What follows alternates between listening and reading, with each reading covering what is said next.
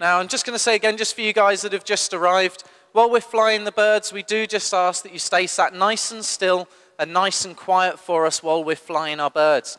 Because some of the birds we have with us today are very, very young. Because back home where we're based, we breed a lot of the birds ourselves. It wouldn't be right for us to bring any of the wild birds into a building like this and expect them to fly. But by breeding our own birds and bringing them out from a very young age means that they grow up knowing that this kind of environment is quite safe to fly in. And so, in fact, the next bird we're bringing out is only 9 weeks old. His name is Owen, and when he comes out, you'll see that he's one of Canada's largest species of owl. And he's, of course, the great horned owl. Now, as you can see, he is still very young, and if you have a look at his head there, you'll see that he's still got a lot of fluffy, downy feathers there on the top of his head. And those are the feathers that these birds are born with. When they hatch out of an egg, they're covered all over in those fluffy, downy feathers, and they look a bit like a giant ball of cotton wool.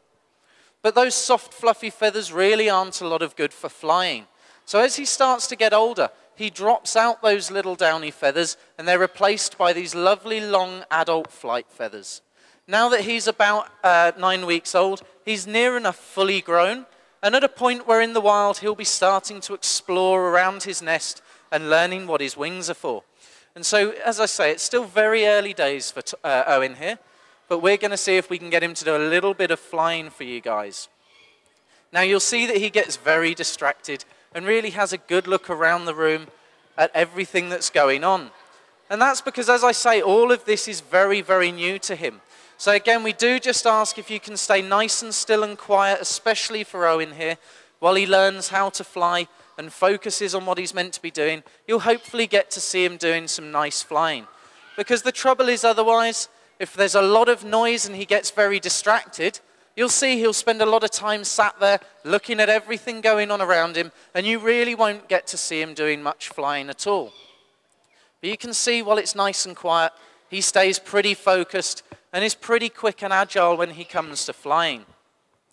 Imagine spending your life looking through a pair of binoculars, because that's exactly how owls see. It's great for looking at something sitting still a long way away, but anything that's right up close and in front of you is very hard to keep in focus. So when these birds take off towards a perch, as they get closer, it becomes very difficult for them to keep it in sight.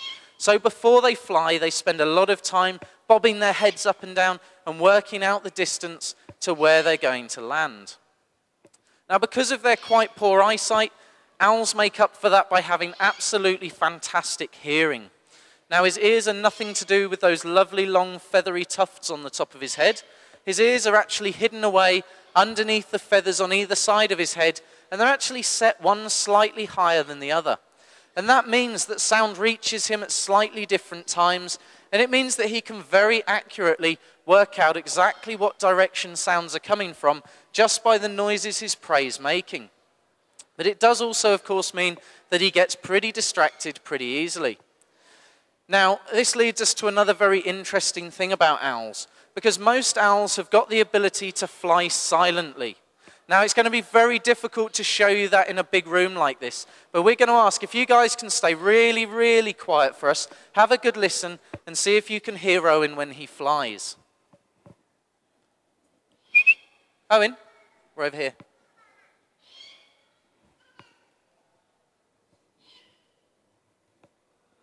So there, as you can see, as he flaps his wings, they're totally silent. And that's really useful for an owl for a couple of different reasons. First of all, it means that he can sneak up on his dinner without it hearing him coming. But second of all, it also means because he's using his ears so much to listen out for his food, he doesn't get distracted by the sounds of his wings beating. And when you hear some of our other birds flying around today, you'll be able to really hear that difference. But Owen here has done really nicely for us today for such a young bird. So when he makes his last flight back over here to Rob, give him a nice little round of applause, because he really has done very, very well for such a young bird. In your own time. Come on, Owen, this is the science of flight, not sitting on posts. Thinking about it. There we go. So give Owen one last little round of applause there, because he has flown very, very nicely for us.